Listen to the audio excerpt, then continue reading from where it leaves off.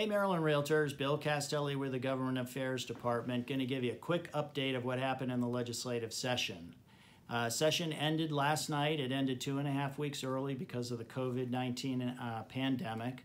But we had a lot of success this session, and I'll quickly describe it to you. Sales and use tax on real estate services, that bill was introduced very late in session, and it was defeated. In fact, all of the sales and use taxes on different services were defeated this year. And that is due in large part to your incredible activity on that bill. Hundreds of you showed up for a rally, you clogged the hallways of the Maryland House of Delegates, and you made a huge impact, so congratulations to you.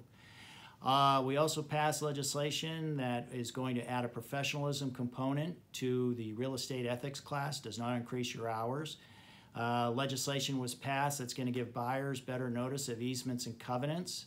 Legislation was passed that's going to ease the burden of escrowing for ground rents that some sellers have right now when it is an unregistered ground rent.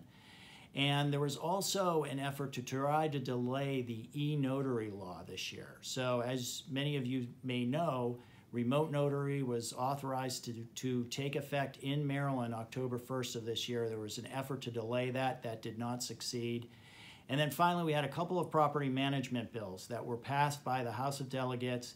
Unfortunately, time ran out. They did not get any consideration in the Senate, but we hope to come back next year and maybe even as early as May when there's going to be a special session to try and move some of those bills.